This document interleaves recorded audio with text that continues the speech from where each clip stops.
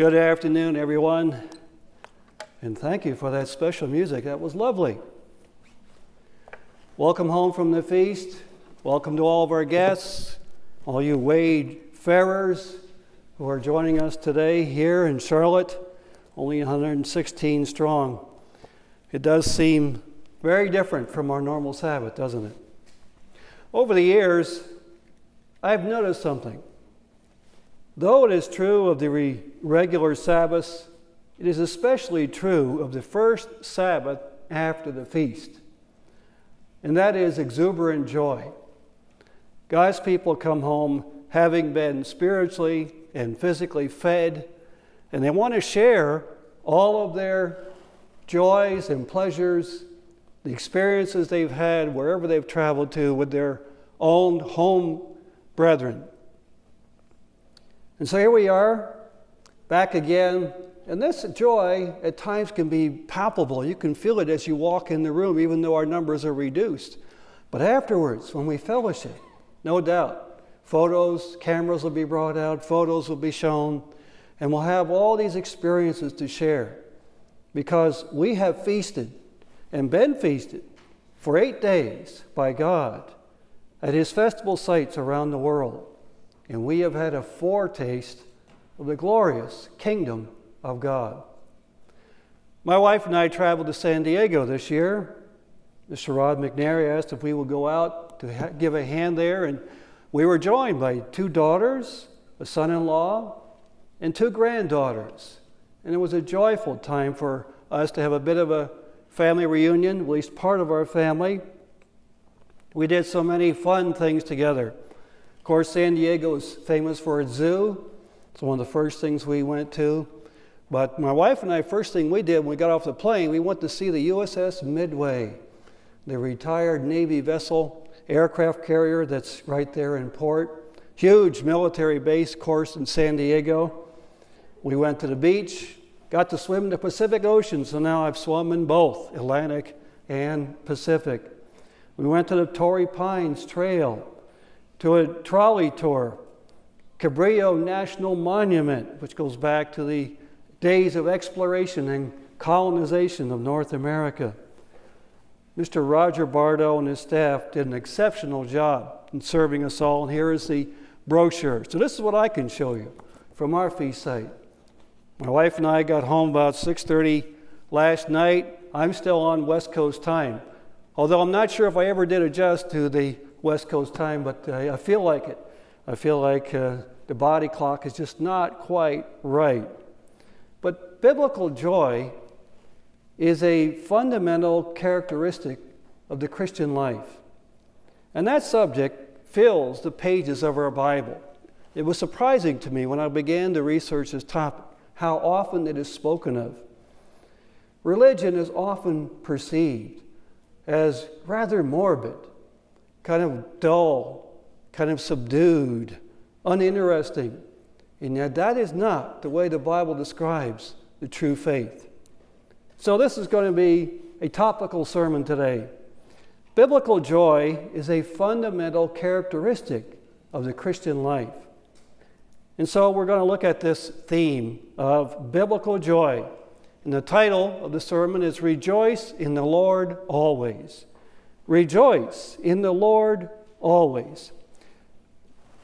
I've given a number of sermons on themes over the years, and one of the best methods for preparing a sermon on a topic like this is to use multi-volume Bible encyclopedias and dictionaries, and also the Common Dictionary. And I'm going to use 5 of them here today because what they do is assemble for you the original words, give you a brief definition, and then they give you examples of these words used throughout Scripture. I'm going to begin in English, that is our native language. Just going to your average English dictionary can add so much. Sometimes it's fun just to read from cover to cover. Anybody ever do that? Nobody. Well, if you're just bored some night, try it. It's amazing how much you will learn. Even just flipping around and reading the definitions, you will expand your vocabulary. One of my favorite English dictionaries for a word study is Webster's Unabridged edition of 1913. Now, this edition is still available online in multiple places and in free Bible software. I've downloaded it to my free software called eSword. It's my favorite Bible software, and it's all free. You can buy individual modules, but the basics are free, and this is a freebie. Webster's Unabridged Dictionary not only goes through every definition compiled by Noah Webster and others through the years, that edition of 1913 gives you Bible examples. Examples from Scripture where that word is used with that sense. And he quotes from famous English literature, like Shakespeare, to give you illustrations of how that particular definition is used. So I looked up the word joy. Here's what he explains. Number one definition. It is the passion or emotion excited by the acquisition or expectation of good. It is pleasurable feelings or emotions caused by success, good fortune, and the like, or by a rational prospect of possessing what we love or desire. Gladness, exhilaration of spirits, and delight. And Webster gives examples from Dryden and Johnson. But I want to take you to one that he gives as a biblical example of this first definition. And it was a surprise to me years ago when I discovered this, because I've given a topic like this after the feast numerous times over the years in my congregations. Let's go to Hebrews 12 and verse 1.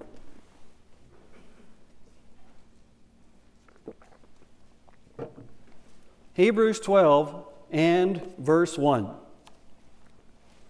We're going to see right off the bat something different about Christian joy. Hebrews 12, verse 1. And therefore we also, since we are surrounded by so great a cloud of witnesses, let us lay aside every weight. He's using an analogy of a runner in a race, excuse me, and he has to lay aside his normal attire. And the sin which so easily ensnares us, and let us run with endurance the race that is set before us, looking unto Jesus, the author and finisher of our faith. He encourages us to run the Christian race with the imagination of Christ at the goal line, who is there like a loving father or mother cheering you on to give it that last ounce of energy. Who for the, catch this, the joy that was set before him endured the cross, despising the shame, and has sat down at the right hand of the throne of God. And that struck me when I first came across this in this theme, that Jesus endured the cross, despised the shame, for the joy that was set before him. That joy was a sense that he had a mission to accomplish and that he was going to succeed at it, even as painful and as miserable as it was. And so even in the midst of the most horrible circumstances, God's people can have joy. Why? Because we know who we are and we know where we're going. We know what God is going to accomplish in us. And so in that definition was the word success and prospect of possessing what we love or desire. And it's a good definition to describe Jesus' joy here in Hebrews. Second definition it gives is that which causes joy or happiness. And again quotes a Bible verse from Paul. For you are our glory and joy. That's Paul speaking of his beloved brethren. What joy they gave him. And he says, you are our glory and our joy. And then they also quote Keats. And then the third definition, a sign or exhibition of joy, gaiety, mirth, merriment, festivity. Festivity, like we just had at the Feast of Tabernacles. Various synonyms are offered in this Webster's: gladness, pleasure, delight, happiness, exultation, transport, felicity, ecstasy, rapture, bliss, gaiety, mirth, merriment, festivity, hilarity. Some of the words have fallen out of use in time, and yet they're very interesting related words. Now, as an intransitive verb, there's also to joy. Let's go to Habakkuk. Now, you may have a little trouble locating this book, but I can guarantee you it's in the Bible, and it's in the minor prophets. We don't go to Habakkuk very often. It's before the book of Zephaniah, after the book of Nahum. Habakkuk chapter 3. We're going to read a hymn of faith from Habakkuk. And here it's used as the word joy is used as an intransitive verb. Hebrews 3, verse 17. Though the fig tree may not blossom, he's describing a time of devastation at the end. Nor fruit be on the vines. Though the labor of the olive may fail, and the fields yield no food. Though the flock may be cut off from the fold, and though there be no herd in the stalls. Even with all of that against him, in his environment, in his world, yet I will joy or rejoice in the Lord. I will joy in the God of my salvation. I hope all of us feel that way. That Christianity is a joy. It's not always easy. Christ never promised it was going to be easy. He never said, become a Christian and all your problems will be solved. Did he? If that were the case, Christianity would have many more adherents, I'm sure. But in fact, when we become Christians, often things become more difficult. This is not God's world presently. It says creation, but it's not his society. I will joy in the God of my salvation. The Lord God is my strength. He will make my feet like deer's feet. He will make me walk on my high hills. It's a lovely passage that we need to read more often. And then there's another verb to joy, and that is to joy the friend, to joy a friend, to actually gladden, to give joy, to make joyful, to exhilarate someone. So that's the English definition. Now let me turn to some definitions from Hebrew and Greek. Now, I won't go into all the particular details, just to give you a summary. But the idea of joy, this comes from the International Standard Bible Encyclopedia. The idea of joy is expressed in the Old Testament by a wealth of synonymous words that cannot easily be differentiated. They're very close to each other, and there's multiple words. The commonest is simcha, variously translated in English versions by the Bible, words joy, gladness, mirth. From sameya, properly, to be bright, to shine. You know, when someone's especially happy, their faces shine. One of the flight attendants on our flight back from San Diego yesterday was especially joyful. Red hair, and she served us where we were seated, providing us everything, to picking up our garbage. And every time that she served us, she said, "Thank you" to us. And I was just impressed by her happiness, that she got so much pleasure out of serving us. Other Hebrew words are masos, sason, from sus, properly to spring, to leap. We think about young animals just born as they begin to exult, to rejoice, to shout and jump about. Go around the circle. Even that's part of the idea, to be excited. Sometimes when you come home from a long trip and your dog sees you for the first time, they'll do that. They'll run around circles and jump all over you, happy. Animal joy. So that's the Old Testament. In our New Testament, the commonest words are kara, joy, kairo, to rejoice, charis, related to the word charis, for grace. So joy is an aspect of God's grace. We also have agaliasis, which expresses exuberant joy, to rejoice exceedingly, to exult. So those are the biblical words, and that's all. We will spend time on that, but you can find these for yourself. Look up these words. I think you'll find them very helpful. I'm going to turn now to my third source, and that's the Strong and McClintock Encyclopedia article on joy. These authors put together 3 different types of joy in the human life. One is natural joy, and they're bringing all the synonyms and how they are just shades and nuances a little bit different from the word joy. Natural joy is of various degrees. When it's moderate, it's called gladness. When raised on a sudden to a highest degree, it is exaltation or transport. When we limit our desires by our possessions, it is contentment. When our desires are raised high and yet accomplished, this is called satisfaction. When our joy is derived from some comical occasion or amusement, it is mirth. If it arises from considerable opposition that is vanquished in the pursuit of the good we desire, it is then called triumph. When joy has so long possessed the mind that it's settled into a temper, we call it cheerfulness. And when we rejoice upon the account of any good that others obtain, it may be called sympathy or congratulation. Wonderful nuances that all derive from the broad concept of joy. So that's natural joy. Now let's go into moral joy. Moral joy is of several kinds, as the self-approbation or that which arises from the performance of any good actions. This is called peace or serenity of conscience. If the action be honorable and the joy rises high, it may be called glory. And now the last one that may be of the most interest in our biblical mindset, spiritual joy. There's also a spiritual joy which the Scripture calls a fruit of the Spirit. Galatians chapter 5, verse 22. In this section, the Apostle Paul differentiates the works of the flesh versus the fruit of the Holy Spirit. Galatians 5 and verse 22.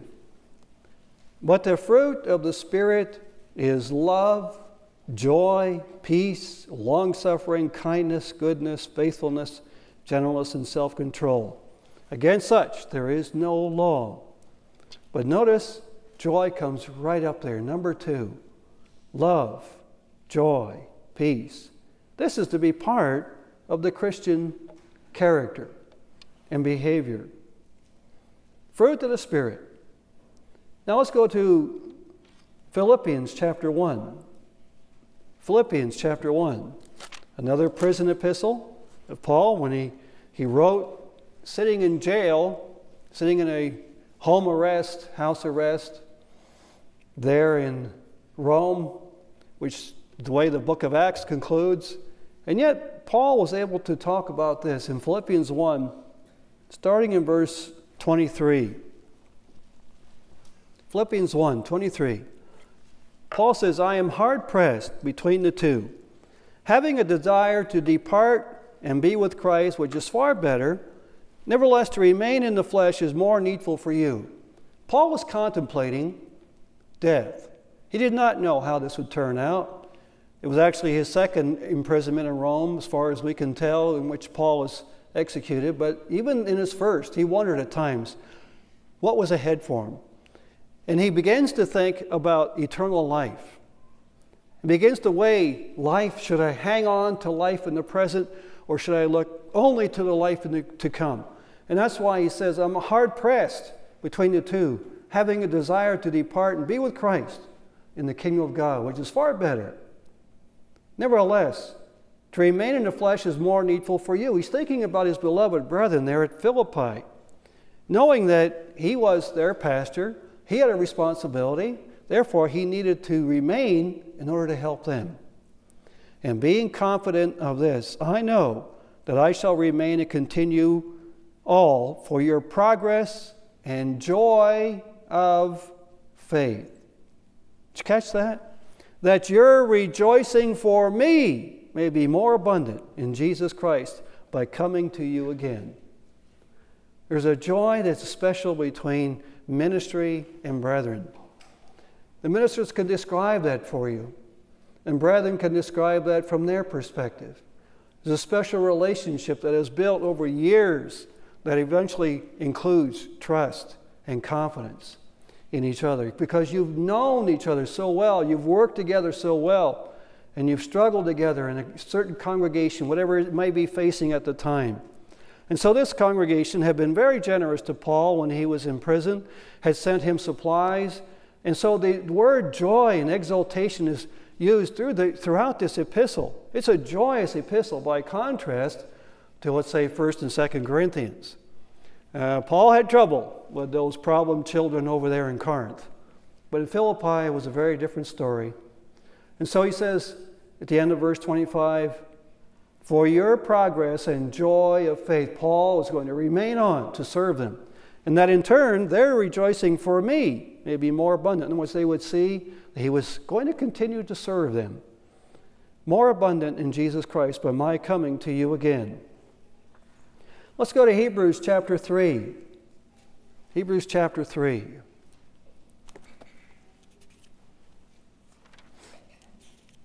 Hebrews 3, starting in verse 4. We believe this is one of Paul's epistles as well, completing a 14-volume set. Hebrews 3, starting in verse 4. For every house is built by someone, but he who built all things is God. And Moses indeed was faithful in all his house as a servant, for a testimony of those things which would be spoken afterward. But Christ as a son over his own house, whose house we are, if we hold fast the confidence and the rejoicing of the hope firm to the end. The hope that God's people have gives them a prevailing joy, a cause for rejoicing. And every time we gather, true every Sabbath, every holy day, every feast day we gather, it is a rejoicing of the hope firm to the end. So this is spiritual joy. What are things or people would we otherwise joy in? Let's go to Isaiah 61. Isaiah chapter 61. Isaiah 61, starting in verse 10.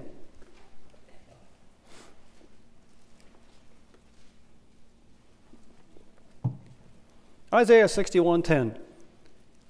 Isaiah writes, I will greatly rejoice in the Lord. Of course, this is the one we now call Jesus Christ. He was this God of the Old Testament, Yahweh, L-O-R-D, small caps. I will greatly rejoice in the Lord. My soul shall be joyful in my God. He has clothed me with the garments of salvation, covered me with the robes of righteousness. As a bridegroom decks himself with ornaments, and as a bride adorns herself with her jewels. For as the earth brings forth its bud, as the garden causes the things that are sown in it to spring forth, so the Lord God will cause righteousness and praise to spring forth before all the nations. Isn't that a lovely picture? You know, some people really fuss about clothing. They want to look right, look proper, and we should be concerned to an extent, naturally, especially when we come before God. And so in Scripture, this is how we are pictured as coming into God's kingdom, receiving new garments, garments of salvation. We can take off these old clothes of this life and put on these garments of salvation, robes of righteousness. Now, I don't know how you feel about wearing robes, but this is how the Bible describes. This was the common attire for people in that world, and much of the world even yet today. And then it goes on to describe him like a bridegroom, decks himself with ornaments, a bride with her jewels. A lovely picture about righteousness and praise and rejoicing in the Lord in verse 10. Let's go to 1 Peter 1, verse 6. 1 Peter 1, verse 6. 1 Peter 1, verse 6. Now the Apostle Peter's turn to give us some instruction. Peter says, in this you greatly rejoice, though now for a little while, if need be, you have been grieved by various trials. You've been distressed, Peter writes his first epistle to beloved brethren experiencing persecution from various sources, including from the state. They're coming down hard on God's people. And he says that you greatly rejoice, even though now for a little while, if need be, you've been grieved by various trials, that the genuineness of your faith, being much more precious than gold that perishes, though it is tested by fire, may be found to praise and honor and glory at the revelation of Jesus Christ, whom, having not seen, you love. Though now you do not see him, yet believing, you rejoice with joy inexpressible and full of glory. How I love that passage. Joy inexpressible and full of glory. In other words, brethren, this cannot be expressed to unbelievers. They do not know what we're talking about, nor have they ever experienced it. This is a special relationship that God's people have with Christ that gets them through tough times. Oh, I know when we come back from the feast, we have a number of serious things looming in the horizon, it seems. Our problems that we left when we went to the feast are there to welcome us with open arms as soon as we come back. And there they are, and maybe more you didn't plan on having till you got back. But God's people have a joy inexpressible that cannot subside. Those things cannot take this from them. And so he says we have a joy inexpressible. In other words, we cannot explain this to an unbeliever. We can maybe explain it to each other. It's a special joy. But to an unbeliever, they just won't get it because there's a missing dimension. It's called the Holy Spirit and the fellowship of the faith. And full of glory, he says, receiving the end of our faith, the salvation of our soul. This is the end. This is the telos to which we are heading. The salvation of our souls. And so Christ himself is our joy. Let's go to Psalm 119. If we were to count the Psalms as chapters, the longest of the Bible, but the Psalms are separate works, not chapters in the usual sense. But Psalm 119, let's start in verse 161. Psalm 119, verse 161. The psalmist writes, remember, these are the lyrics of Israel's hymns in the temple. Princes persecute me without a cause, but my heart stands in awe of your word. I rejoice at your word as one who finds great treasure. Do you treasure that Bible, brethren? God's people have not had available to them the resources that you and I have available today. Even in the first century church, it was unlikely that they had many of the books of the Hebrew Bible because they were cumbersome scrolls that were guarded in the synagogues. And when the Christians were expelled from the synagogues, they did not take those scrolls with them. People had to memorize the Bible. And if there were any scrolls, any writings like of the apostles, then the brethren heard it on the Sabbath. They didn't have Bibles in their laps to take home and study again. Not for centuries did the common man have a Bible affordable to take home until fairly modern times. And now with our computer resources, we have access to every available resource on the internet to study God's Word. And how diligent are we in doing that? I hope we are devoting our attention to it as we should. And rejoicing in God's Word, as it says in verse 162, as one who finds great treasure. People are pursuing all kinds of goals and dreams. And our newspapers and media are filled with these celebrities and what they're seeking, and people are so curious, and we've got to know the latest on so-and-so and so-and-so and their relationship. God's people do not find pleasure in those things. They find pleasure in the Word of God, which teaches us how to live, how to serve God, how to enter the kingdom of God. Let's go to Romans chapter 5, verse 1 and 2. Romans 5, verses 1 and 2.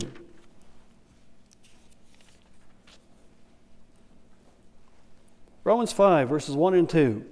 Therefore, having been justified by faith, we have peace with God through our Lord Jesus Christ. Our sins put us in a warring state with our God. Our loving Father, no doubt, was hurt when we turned away from Him, as He no doubt was with Adam and Eve and all the generations ever since, breaking His heart. But He could not compromise with His standard. He could not compromise with His law. We were at war because of what we had done with our God. We were the ones who left Him, yet He was there. Even as He walked in the garden, Adam and Eve are hiding because of their sin. Typical of how this happens. And yet, now we have peace with our God through our Lord Jesus Christ. Through whom, verse 2, through whom also we have access by faith into this grace in which you stand and rejoice in hope in the glory of God. Whenever I hear that word or read that word, stand in the Bible, it reminds me of a sentinel or a soldier on duty or going into combat who doesn't run but stands strong. And so, through faith, through whom also we have access by faith to this grace, in whom we stand and rejoice in the hope of the glory of God. This is the happiness of the future state, the nature and properties of this joy. We are now right with our God. And then He gives us this blessing every year to go off and celebrate 8 days of pure joy, depicting the kingdom of God, the second resurrection, and the ages beyond, the heavens of the heavens, new heavens, new earth, new Jerusalem, eternity. So much to look forward to. Philippians 4, verse 4. And so what is important now is now that we brought home this joy, to not let it be dimmed. Philippians 4 and verse 4. About 6 months' time, we'll have another boost with the spring feast. But in the meantime, we have much service to do, many things to accomplish for God. And so, Philippians 4, verse 4, rejoice in the Lord always. Again, I say, rejoice. The other day, my wife was writing some greeting cards to send off to brethren who couldn't make it to the feast. And she said, what Bible verse comes to mind that I could cite for them? And this is the verse that popped in my mind. And this is the title of our sermon today. Rejoice in the Lord. Rejoice in the Lord. And this is the one I recited for. Rejoice in the Lord always. Again, I say, rejoice. Always. Always. Even through those tough times. Unknown to the people of the world. It's inexpressible to them. And yet for God's people, it's to be permanent. Now I turn to another resource called a New Dictionary of Christian Ethics and Pastoral Theology. And it goes through joy, saying few qualities of life are more universally desired and more widely misunderstood than joy. Typically, it is viewed as an emotional condition. Typically, let me start over. Typically, it is viewed as a fruit of one's circumstances and as an emotional condition. Biblically, joy has 3 distinctive characteristics which radically distinguish it from its circumstantial and emotional counterpart. So here are these 3 distinctive characteristics. Number 1, rather than being dependent upon circumstances, Christian joy is a fruit of the Spirit, as we saw, and a condition of one's being. It is part of us, an essential part of us. Romans 14. Romans 14, verses 16 and 17. Romans 14, verses 16 and 17. Paul writes, therefore, do not let your good be spoken of as evil. For the kingdom of God is not eating and drinking, but righteousness and peace and joy in the Holy Spirit. Now we have been sated at the feast and satiated at the feast with all the variety of food items that we have enjoyed. In our family, we sampled various food types, European and otherwise, around the world. We have been well fed. But I want you to notice what Paul says. That's not what the Feast of Tabernacles is all about. To the unbeliever, or to people that might go along with members of God's church who are not members, it might be the highlights of the feast. But for God's people, it's something else. The kingdom of God, which we were celebrating and honoring in those 8 days, is not eating and drinking, but righteousness and peace and joy in the Holy Spirit. These are spiritual verities that God's people believe in and live every day. Righteousness, right behavior, right relationship with God, peace with God through Jesus Christ, and now joy in the Holy Spirit. You catch that? That joy comes from the Holy Spirit. It's a fruit of the Spirit. So, number one, it is a fruit of the Spirit and a condition of our being. Let's go to John 16 and verse 20. John 16, starting in verse 20.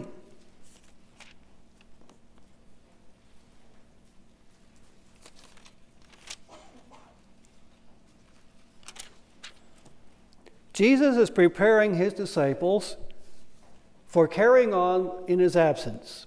In the book of John, he has been telling them about his coming resurrection, and they do not know what to make of it. Because the Jewish world in the centuries prior to Jesus' coming, called the intertestamental period, had many different views about resurrection, no resurrection, immortal soul, heaven, hell. All this was beginning to infiltrate Judaism from Greek philosophy.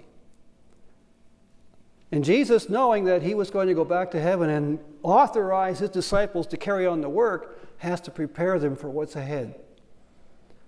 So here in John 16, verse 20, most assuredly I say to you, you will weep and lament, and the world will rejoice. When times are tough and God's people weep, with the loss of a beloved leader, a family member, a tragedy of some kind, the world goes right on rejoicing, having its parties. This is what they like to have. They'll rejoice. You will be sorrowful, but your sorrow shall be turned into joy. And then he compares it to something that's a very common part of life. A woman giving birth. So all of you mothers out there, you can identify with this. A woman, when she's in labor, has sorrow. And I was present with the birth of all 4 of our children. I saw my wife's labor pangs. She has sorrow because her hour has come. But as soon as she has given birth to the child, she no longer remembers the anguish for joy that a human being has been born into the world. All that pain now subsides, and the joy takes over as a mother is able to nurse that child for the first time. And then later, as family members come to congratulate her. It's a joyous time, unlike anything else in life. Verse 22, therefore, you now have sorrow, but I will see you again. You see, Jesus is leaving, and they're sorrowful. And they don't understand it. But he says, I will see you again. This is the essential doctrine of the second coming. I will see you again, and your heart will rejoice. And your joy no one will take from you. No one. No one. No one can take that joy from you. Except perhaps, maybe, brethren, you. If you were to give up on God. But he won't give up on you.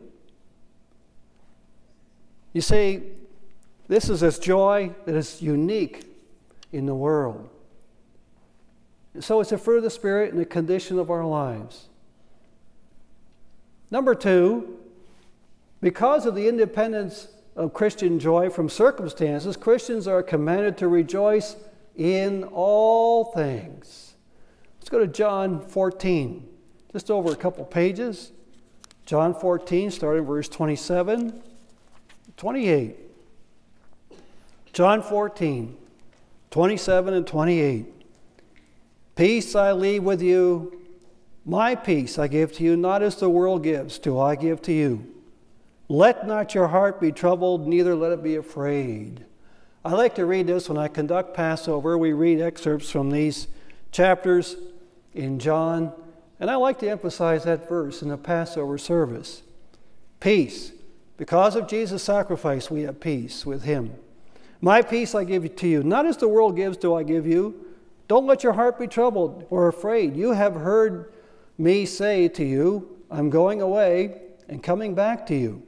If you loved me, you would rejoice, because I said, I'm going to the Father, for my Father is greater than I.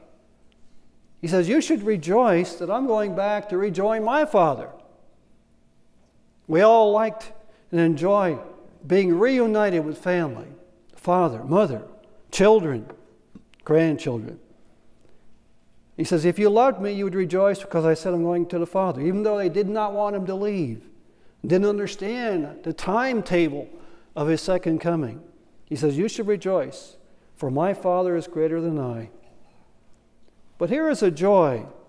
Joy rejoicing even for others, even in the loss of a beloved friend close at hand or relative. Even despite circumstances, Christians can have that kind of joy. James chapter 1. James 1, verse 2. And James as well writes to his beloved brethren going through difficult times. This entire chapter is about how to deal with trials. James chapter 1, starting in verse 2. My brethren. When you read the book of James, notice how often he refers to brethren. It's one of the most common words. When I cover this book in class, I show my students a word cloud in which all the prominent words, they're all jumbled together, but their most prominent words are bigger and different colors than others. And this is one of the most prominent words in this word cloud. My brethren, count it all joy when you fall into various trials. Now, do you find that easy? I don't. I don't think any of us find it easy. And yet James says, count it all joy when you fall into various trials, knowing, this is the answer, that the testing of your faith produces patience or patient endurance or perseverance. We have to be patient to enter God's kingdom. Life goes through struggles. These struggles have a meaning. They have a purpose. So let patience have its perfect work.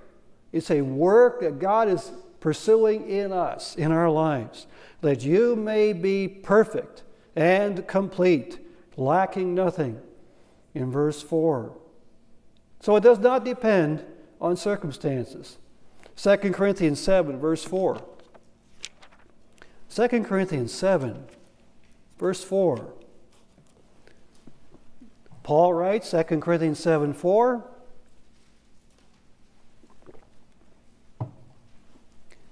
Great is my boldness of speech toward you. Great is my boasting on your behalf. I am filled with comfort. I am exceeding joyful in all our tribulation. And Paul, of any of us, suffered. When you read that account, that long list of all that he endured on his many travels to serve God, yet he counts them all joy, he says. Why? I am filled with comfort. I am exceeding joyful in all our tribulation. Because he knew the end of the story. He knew there was a final chapter. He knew this had a purpose that was leading into something. We're going to be helping people on into the millennium whose lives are shattered, who have gone through the most serious troubles, personal troubles they could ever imagine. and they're going to need help. And some of the troubles that we go through are preparing us for that. That we will have empathy and sympathy with those people to better serve them, to help them along, to succeed, to come to know God. Let's go to Romans chapter 5 and verse 3. Romans 5, starting in verse 3. Paul writes to the church at Rome, though he had not yet been there. There's a congregation there. He writes to them from afar. And he writes, and not only that, but we also glory in tribulations, knowing that tribulation produces perseverance, and perseverance, character. That's a word our church has emphasized a lot over the years. We're building Christian character. These fine qualities that are priceless, that are essential element of the whole Christian nature. It builds character, and character builds hope. Now, hope does not disappoint because the love of God has been poured out in our hearts by the Holy Spirit given to us. And so Paul was able to glory in tribulations, knowing it was producing something for eternity. We can't always understand how these circumstances lead up to something valuable. But we do know the God who does know, and that's what makes the difference. God knows what he's doing. He knows what he's accomplishing. And number 3, this article on joy from this particular volume, the Christian joy does not isolate the jubilant from those who weep and mourn. It holds a place for tears and enables compassionate participation in others' pain. Joy is not completely pushed aside even through tears as we share those ups and downs with people. Revelation chapter 21. And this is an image that God's people have had in mind as they've faced that final chapter through the centuries. Revelation chapter 21. I love to read this section when I give a last great day sermon, because it tells us all about the great beyond. Even well beyond the millennium, the resurrections, on into eternity. And I saw a new heaven and a new earth, for the first heaven and the first earth had passed away. Also there was no more sea. And then I, John, saw the holy city, New Jerusalem, coming down, verse 2, out of heaven from God, prepared as a bride adorned for her husband, with all those beautiful garments that we described earlier, and jewelry. And I heard a loud voice from heaven saying, behold, the tabernacle of God is with men. He will dwell with them. That was the purpose of the tabernacle. God wanted to dwell with his people. It's his dwelling place. And now he will have it forever with the redeemed. He will dwell with them. They shall be his people. God himself shall be with them and be their God. And God shall wipe away every tear from their eyes. There shall be no more death, nor sorrow, nor crying. Neither shall there be any more pain, for the former things have passed away. It will truly be a new age. I'm going to go to Hastings' one-volume dictionary now and take a few more scriptures quoted in that particular volume. It's a one-volume Hastings dictionary. He also did a multi-volume, but I like the one volume as well, and this article was especially interesting. Let's go to Luke chapter 15. Luke chapter 15, starting at verse 22. Luke 15, starting at verse 22. This is the famous story of the so-called prodigal son, or the lost son, or the son who returned, or the unhappy brother, or the loving father. Various titles have been offered to the story. Luke 15, verse 22. This is when the father gets word that his son who had betrayed him, took his inheritance and wasted it, was on his way back. But the father said to his servants, bring out the best robe, put it on him, put a ring on his hand and sandals on his feet. In other words, he was improperly dressed, starving, nothing to signify he came from a family of wealth at all. I have never seen so many homeless people as we saw in San Diego. And we asked, why was that? We asked the locals. They said because of the weather, because of the good weather year-round. They were everywhere, just dwelling under bushes. Some had tents, some pushing shopping carts, bags full of stuff, and they were dirty and grubby and sunburned. It's a disgrace to our nation that we're allowing such a thing to happen, but there it is. So the father sees his son return looking like a homeless person. And he says, bring out the best robe, put a ring on his finger, sandals on his hand, and bring the fatted calf here and kill it. Let us eat and be merry. For this my son was dead and is alive again. He was lost and is found. And they began to be merry. Can you imagine? And this is an example that this dictionary gives of festive joy, like we enjoyed for those 8 days. Festive joy. We had much to celebrate. We come out of a world that is much against God's people, much against the truth, and we're surrounded by people that we have so much in common with.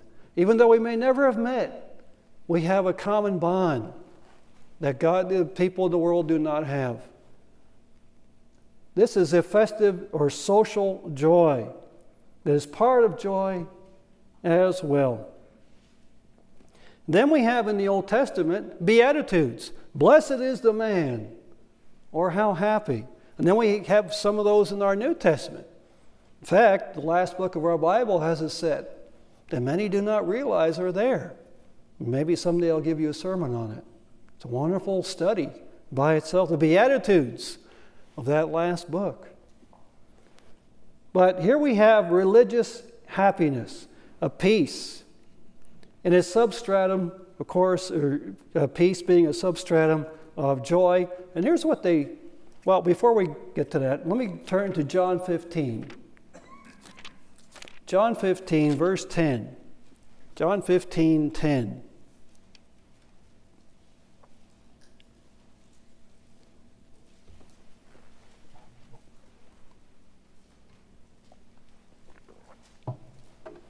John 15, 10. If you keep my commandments, you will abide in my love, just as I have kept my Father's commandments and abide in his love. These things I have spoken to you, that my joy might remain in you, and that your joy may be full. See, contrary to the view of Jesus, is very sober and morbid, he was filled with joy. And that's the joy he wants to share with his people. And when Passover comes, we read excerpts of these chapters. And again, I like to read that verse among them, because Passover is a heavy time for God's people. As we reflect on the many failings over the past year, we're thinking of our baptismal commitment to God. We're renewing our service to God, that service. But we need to walk from that service clean and refreshed and renewed. And to read verses like this does the trick, I found, as we say. That my joy may remain in you, and that your joy may be full. So here's what this Bible dictionary says, quote, joy is more conspicuous in Christianity than in any other religion, and in the Bible than any other literature, especially the true Christian religion. Psychologically, joy is the index of health, spiritual health, index of health, we could say, affecting the vigorous and harmonious exercise of its powers. I like that definition, an explanation. The Old Testament joy of God breaks out again in the canticles of our New Testament. What drives these hymns of praise, words of praise and glory in the early chapters of the Old Testament are the words of the hope of Israel, knowing that it was leading to something that was a fulfillment of the prophecies of the Old Testament. The hope of Israel. So let's go to John 17:13.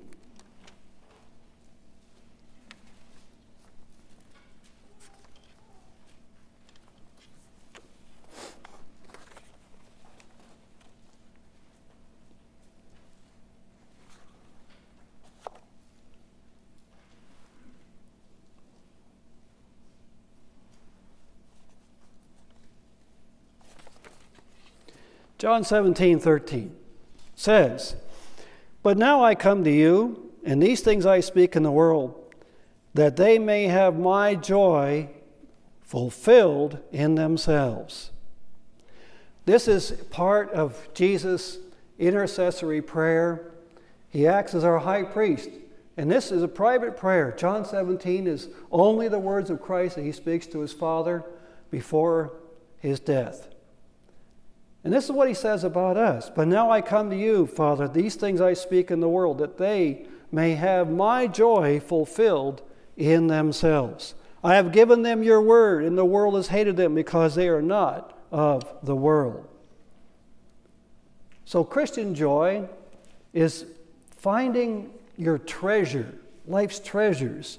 Matthew 13, one of the parables, describes this. And I've given sermons at the feast about the parables of the kingdom, and this is one of them, Matthew 13, verse 44. "Again, the kingdom of heaven is like treasure hidden in a field." Remember that parable? Luke 13, 44.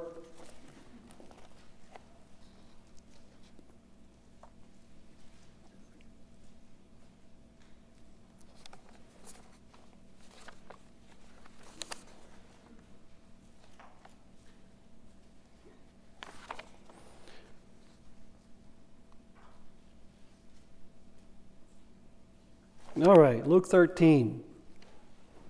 Sorry, not Luke. Matthew 13, 44. "Again, the kingdom of heaven is like treasure hidden in a field, which a man found and hid. And for joy over it he goes and sells all that he has and buys that field." This is the Christian's treasure hidden in the field. That we're willing to pay the ultimate price, to pay all to gain. And that's an attitude that we assured God of at our baptism. That's something we have to live out every day. It's not easy to live it always, but that's what we promised God, wasn't it? In our covenant. Let's go to Acts chapter 16 and verse 34. Acts 16, verse 34. This is a story of the conversion of the Philippian jailer. The jailer had to keep Paul after he'd been beaten up in Philippi, and Paul and Silas were singing hymns, and it was so moving to this man. He wanted to know more about what drove these men that they could sing hymns after being so ill-treated. And Paul and Silas instruct him as to what he needed to do to come to serve God. He goes through baptism, he and his family, after they had sufficient understanding. And so in Acts 16:34, when he had brought them into his house, he set food before them, and he rejoiced, having believed in God with all of his household. He had even more to rejoice over, and that his family as well came with him into God's church. And those of you who have your family with you, it's an extra blessing, extra blessing. He believed in God with all of his household. What a special treat that was for him. Let's go to Luke chapter 1. Dr. Luke wrote this book as well, one of the Gospels. Luke chapter 1. In fact, Luke wrote a very large share of our New Testament between his two large books. Luke chapter 1, verse 13. This is the story of the word that's coming to the parents of John the Baptist, Zacharias and Elizabeth. They had been barren. They had served God all their lives. They were blameless in the law. But now the angel says to Zacharias, Luke chapter 1:13. The angel said to him, "Do not be afraid, Zacharias, for your prayer is heard. Your wife Elizabeth will bear you a son, and you will call his name John." Now, in that day, you did not know what the sex of the baby would be. Today, it's very common for young parents to know well in advance. I still like it the old-fashioned way. In fact, when my own children started having children, some chose to know ahead, some didn't. But I told them, "Don't tell me." And they had to keep that secret for 9 months. And once in a while, it would slip. Certain hints were given. But most times, they did a pretty good job. To me, it's very special to learn the sex of that baby at birth. But he's told he's going to have a son. But he says, "Do not be afraid, Zacharias, for your prayer is heard. Your wife Elizabeth will bear a son. You'll call him John," even though it wasn't a family name, as far as we can tell. "But you will have joy and gladness, and many will rejoice at his birth." Because you see, they're being given, as this chapter goes on, an understanding that this is the boy who is going to set the stage, prepare the way for the first coming of the Savior. That would preach the kingdom of God is at hand. John did, and then Jesus did, and then the apostles did. The kingdom of God was this common theme all through the Gospels. The kingdom of God. And this couple, elderly, barren to that point now, they've been chosen to give birth to the predecessor of this Savior. Joy and gladness shall fill your hearts, and many will rejoice at his birth. Let's go to Acts chapter 2 and verse 46. Acts chapter 2 and verse 46. This is the occasion when Peter has given this moving Pentecost sermon. 3,000 people respond. Can you imagine? Finding enough water to baptize them all, and enough dunkers to immerse them all in water. Acts 2:46. So continuing daily with one accord in the temple, and breaking bread from house to house. This was common Christian fellowship meal. They ate their food with gladness, simplicity of heart, praising God, having favor with all the people. And the Lord added to the church daily those who were being saved. Right from the start, joy permeates Christianity. So I like what these authors said, that Christianity has a sense of joy unlike any other religion, if you just classify them as religions, which scholars do. Let's go to Jude 24. Jude 24.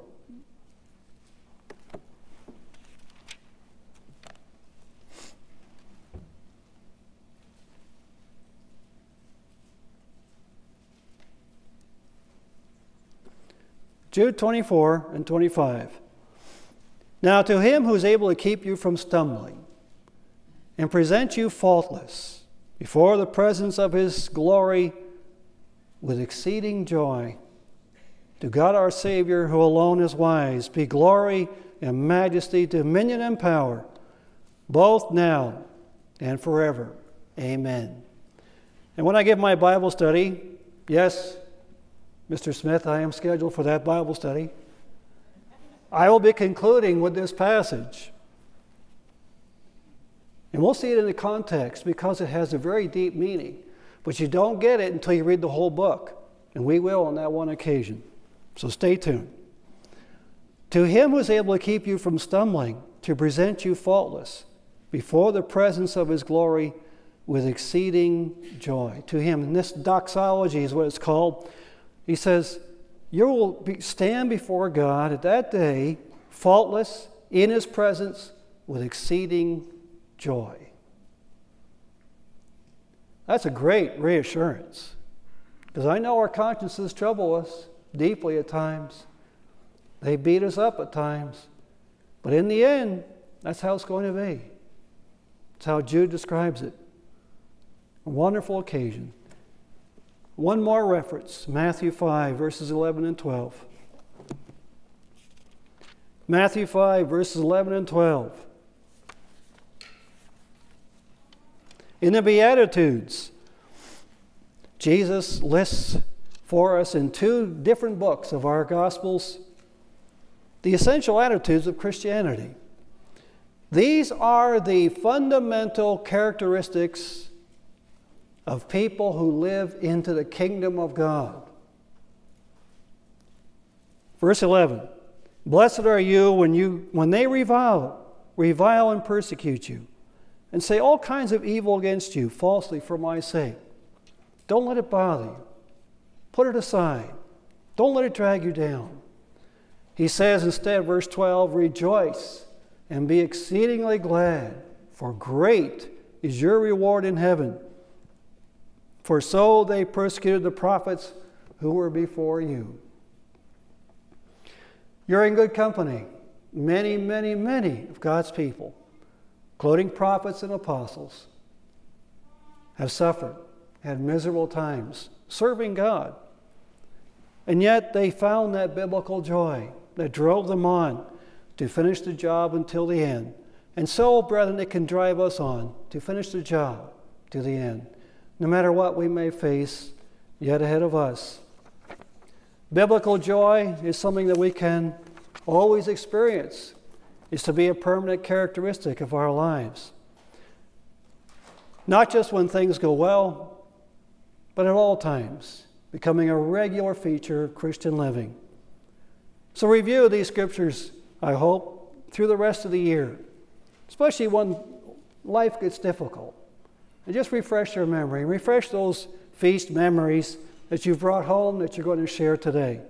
Let us preserve this festive spirit as we venture forth through the rest of the sacred year.